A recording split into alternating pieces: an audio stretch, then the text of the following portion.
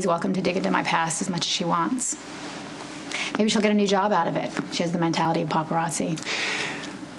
Carly's hard to control when she gets like this, so I'm just warning you. Well, I'm just amazed she hasn't got past jealousy at this point in her life. I don't think jealousy would be the right word to use. Well, I don't understand what is going on with this girl. I mean, does she think that our friendship is a threat to your marriage?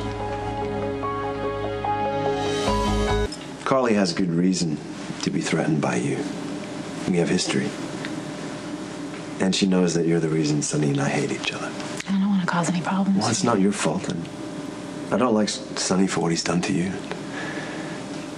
It breaks my heart to see you going back for more, as if he's going to change. I'm a big girl now. You're the one who taught me how to love myself.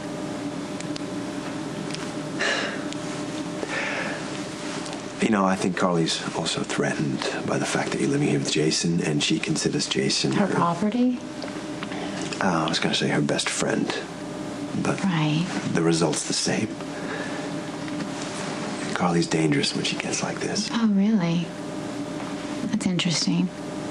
What? So I guess you're finally ready to love someone unconditionally, huh? Yeah. Guess you're right.